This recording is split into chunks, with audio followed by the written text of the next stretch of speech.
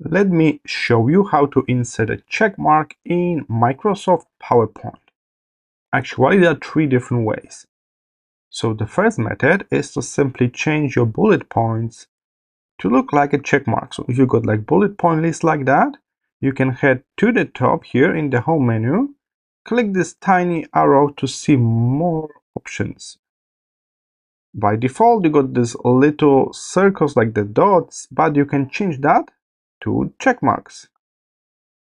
Like that. You can select all of them as well if you want to apply this to the whole list. And this way you can get check marks in front instead of bullet points. Method number 2 is to insert a symbol.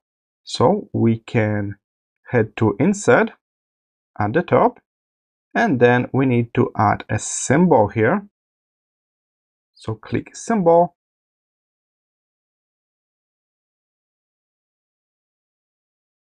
and you will be able to search for the symbol list. It will look a bit different on Windows. It's a pop-up box. This is like Apple style box, but in general it's easy to find. Checkbox,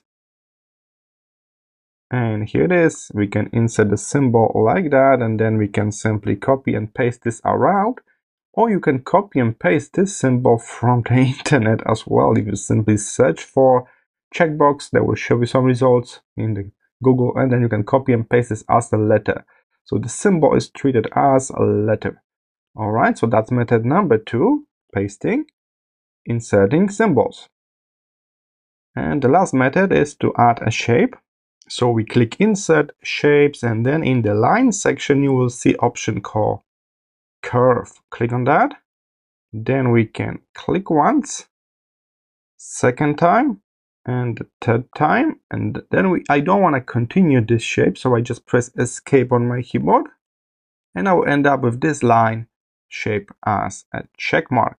Of course, we can change the line color.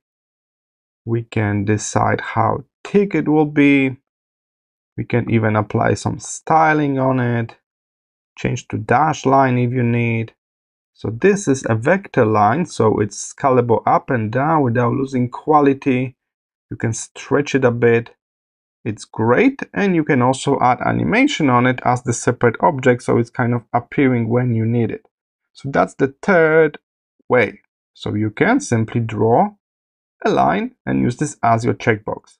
You can copy and paste a symbol. You can use the Insert Symbols menu that is here in PowerPoint, or if you need them like in front, you can simply change how your bullets point are displayed. You can change them to check marks as well. I hope this short tutorial was helpful. I will see you in the next video.